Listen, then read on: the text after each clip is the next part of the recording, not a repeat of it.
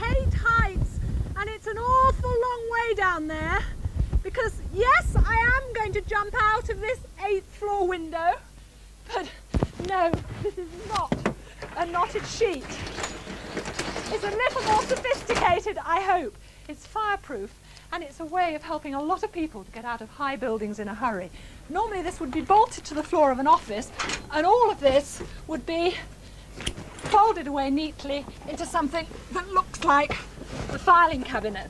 Now this platform that I'm just pushing out at the moment is very important because it helps to keep the chute away from the window.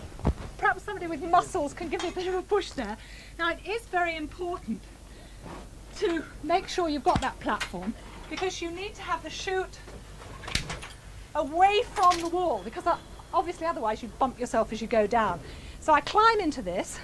It's a way of getting into the chute, and they tell me that when I get to the end I just have to hold on here and let myself drop. So here goes.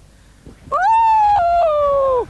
Now my speed is being controlled by those ridges on the outside. Contains a spiral, and it's been a bit twisted up by the wind, so my passage is a bit slow. It's wide, so I don't feel claustrophobic. Oh, and I think I'm getting near the bottom. Oh, my feet can feel the air. Here I am.